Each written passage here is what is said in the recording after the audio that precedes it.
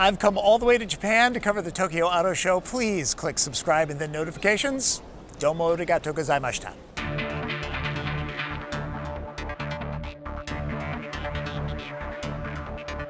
From the building, to the staffers, to the tchotchke, there's nothing quite like the Tokyo Motor Show. And oh yeah, there are cars too. Most you'll never see in the US. One of the world's majors and held every 2 years, it's a celebration of transportation. All kinds of it. I'm gonna do my best to show you everything that's cool here, but I'm one guy with a camera and this is a huge show. The great thing about this show is, for car guys, there's a squirrel moment everywhere you look. Let's start with two cars from a brand you won't see in Kansas, Dorothy. The Renault Letitia enters its 5th generation. It's the Clio everywhere else. I actually drove the 4th generation in Slovenia. An available e-tech hybrid powertrain combines a 1.6-liter gas engine with 2 electric motors and a 1.2 kilowatt-hour battery. It has a transmission, so it's not the same as Nissan's e-Power system, oddly. Next door, the Alpine A110S. It's the performance edition of the A110 that few people in the States even know about. Its aluminum body structure gets carbon fiber pieces to lighten things up. The 1.8-liter 4-cylinder is bumped to 288 horsepower.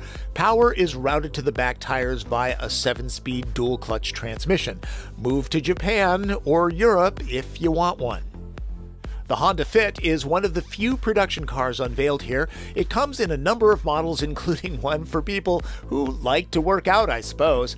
The interior is the best part about it, upscale for an entry-level car. The less busy exterior is on the plain side. Don't get too excited about seeing it in the US just yet. American Honda hasn't fully committed to it. A powertrain option uses a smaller version of the company's hybrid system, where 2 electric motors replace the transmission.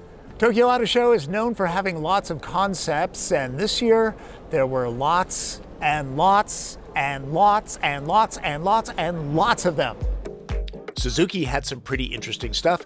Looking like a really big Bang & Olufsen camping cooler, the Hanare is described as an autonomous mobile family room, or maybe a mechanical push-me-pull-you. Great design, but that big screen is not ideal for viewing angle. It also showed the Waku SPO, a 2-door plug-in hybrid concept that transforms from coupe to wagon, just what we all need. And the front fascia can change when you want to go incognito. A version of Suzuki's Every van is called the Go Anywhere Baby Room. Don't expect this, even if you're expecting. It's a concept, one that's perfect for babies, designed for breastfeeding, privacy, and changing diapers in the shade, even if it's twins. Kawaii, that's Japanese for cute. Speaking of, Daihatsu, a division of Toyota, cornered the market on adorable with 3 of my favorite concepts. The YY is a tiny minivan convertible that's as sleek as a box can be, like a VW microbus that's truly micro. This would be a blast for families on a nice sunny day. It seats 6 if you have no luggage, and in yellow would be a dead ringer for Pikachu. The Waku Waku might be a tiny sport utility, but it has some big ideas that would be very useful. It's equipped with all sorts of storage cubbies and a split hatch that's either a bench or step, and there's a built-in roof compartment. In both design and color, it's a winner. Think of it as a Toyota FJ Cruiser left in the dryer way too long. It could go up against the Suzuki Jimny, a production vehicle that's very popular in Japan. Finally, the Daihatsu Tsumi Tsumi. It's a perfect city truck to run chores in, and no, it doesn't fly. This is a huge drone. Remember, these are concepts. Other modules, like a camping chopper, could be put on top. But it's the doors on this trucklet that are the star of the show. They're maximized for each side. If you look at it for a while, you'll see that they're different. Like many of these kinds of K-trucks that roam Japan, the seats fold flat for maximum cargo flexibility. Have to believe something larger like this in America would absolutely slay. More concepts. Surely you don't think this Mitsubishi is a production vehicle, do you? Cross a Miata with a Jeep Wrangler and you get the MyTech. It's a two-seater with a gas turbine engine that runs a generator, and it's a plug-in hybrid with an electric motor at each wheel. That allows it to U-turn on a dime. It was a huge hit at the show. Expected to see it in production trim. Never. Its second concept car is a K-Truck, the Super Height K-Wagon. Its name is as big as its ambition, with flexible seating that, once again, I have to believe Americans would love to have. It's just too small for our tastes, and with a 63 horsepower turbocharged 660cc three-cylinder engine, a bit sleepy in the performance department.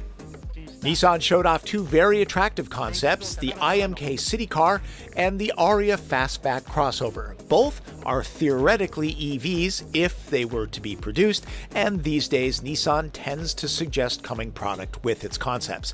This show car shows the future horizon of Nissan design aspect as a brand and as a design language. We wanted to create a simple, clean gesture, almost a new horizon, folded across the whole car. I did a whole piece on them since Nissan brought me to the show. Check out my channel.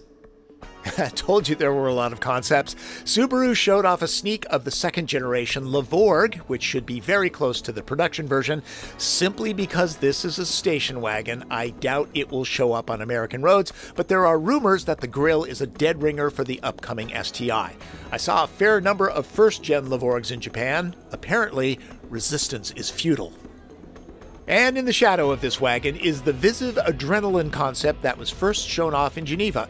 Anyone see a tougher-looking Crosstrek here? It employs the company's new design language called Boulder. If nothing else, it should inspire aftermarket body panel makers to fill the void. And as long as I'm in the Subi booth, let's all say goodbye to the giant wing, gold wheels, and blue paint of the WRX STI. This is its final edition. Back to more concepts. The Mercedes-Benz EQS is art that should be on a pedestal. It's an electric S-Class from the future. Yeah, all eyes are drawn to the Tron-like lines, but you could stare at it for hours and still find small details popping up. This thing is just stunning in person. It draws you in. Would love to see a production version, though it would be hard to pull something off just like this. If the wedge is your favorite shape, feast your eyes on the Lexus LF30. It has a 4-motor drivetrain. Yes, the company that doesn't have an EV is hinting that it might be considering one. The battery is solid state because why not in a concept? And it charges wirelessly. This is one sharp vehicle, one you don't have to touch, since many of its functions use gesture controls. And it's autonomous too, because, well, all cars in the future are supposed to be, right? One of the big focuses at the show, electrification. It was a huge topic at the show. This pampered Mazda is the company's first EV, the MX-30. It's not a concept, begging the question, why do automakers feel the need to take electric vehicles out of the mainstream? Why doors like this? They're not very practical. A fastback crossover, it's good looking. The battery pack is a 35.5 kilowatt-hour lithium-ion unit. Can't tell you with any accuracy about range, performance, or charging times yet.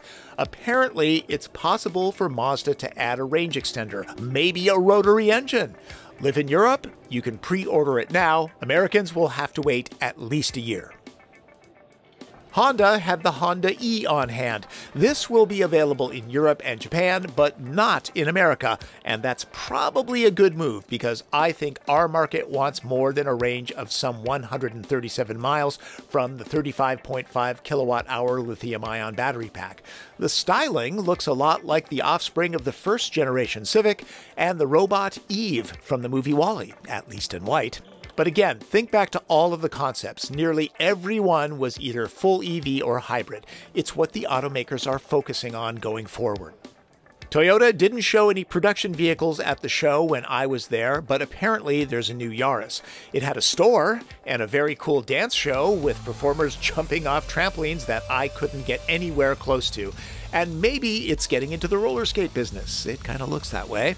It did have a bunch of concepts. This one is an autonomous vehicle that can be a mobile gym, though I'm not sure how you work out wearing a seatbelt. I could do this in a regular car. Or it can be a mobile makeup room or closet in case you can't decide on what to wear to the club. Do people want this? Asked the guy who only wears Levi's 501s. It also had the E-Racer, a tandem two-seater. Could be fun. I hear Akio Toyota loves the idea of it. Not sure what would power it or where a drivetrain would go. And are these thrusters or cameras? Trucks, that scene is very different here in Japan. They don't do F-150s and Ram pickups like we do in America. I looked around and didn't find a single one, big or small. This market is more into vans, which is not a bad thing. Payloads stay dry and secure. Vans are very popular here, often pressed into limo use. Most of the trucks on display here were commercial. I really want to see this Isuzu on the road in the US. Think how nasty it would look filling a rearview mirror. And lighting is a big deal. Seems like a future trend. Time to take a break. I know I'm not going to get any sympathy. Tokyo is one of the world's greatest cities, but covering this show is hard. Let me show you a little bit of what it's like. You have to look really close to see this reveal, or insult to injury, this guy walked in front of a bunch of us at the very wrong moment. To get a clear shot, many outlets have a number of crews, allowing them to queue up at least an hour before reveals in order to get a space on the riser, so there's a decent chance at clean video. And even then, it's hard to jockey for position, so the photographers get creative. It gets laughable at times. I was trying to get the reveal of the Honda Fit. Here's my attempt.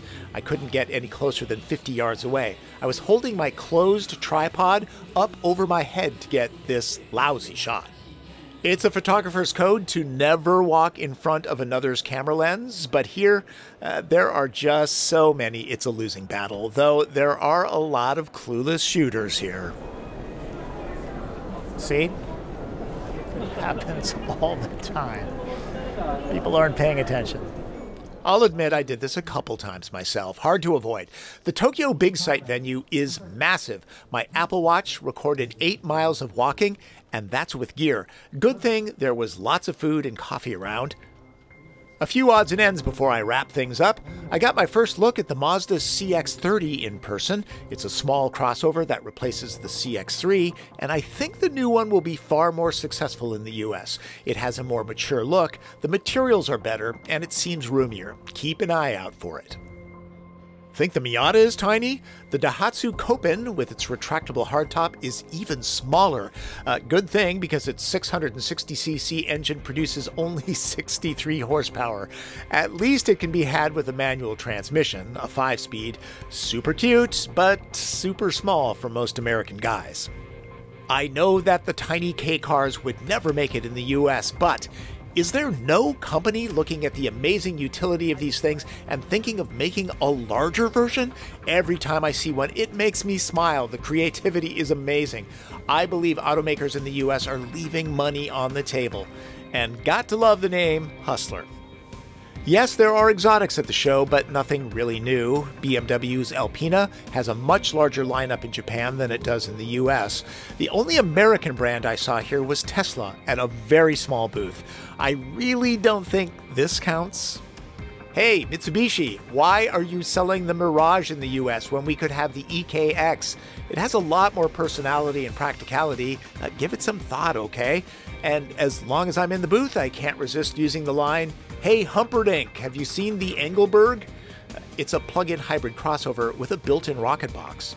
Not sure who this guy is, but he's well-dressed and seems to be pretty happy about being around the Voelk. I'm guessing he's sponsored by Subaru. A reminder that Nissan brought me here to Japan. Manufacturers like Honda and Toyota bring writers in and give them easier and deeper access, so we don't always have to face the crush I showed you earlier.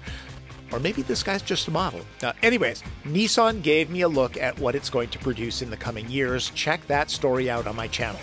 Finally, I had no time to shop for souvenirs. I really wanted to buy one of these jackets off a worker. Pretty wild. Much easier than getting a Honda N van in my suitcase. And between jet lag and working 18 hours a day, please excuse me for calling this the Tokyo Auto Show and not the Tokyo Motor Show, like I'm about to do again. All right, that's all I can get to. Besides, my feet hurt. It's been quite a day. Hope you got something out of my look at the 2019 Tokyo Auto Show. And a reminder, click subscribe and then notifications so I can keep doing coverage like this. It's a win situation for all of us. From Tokyo, I'm Tom Voelk.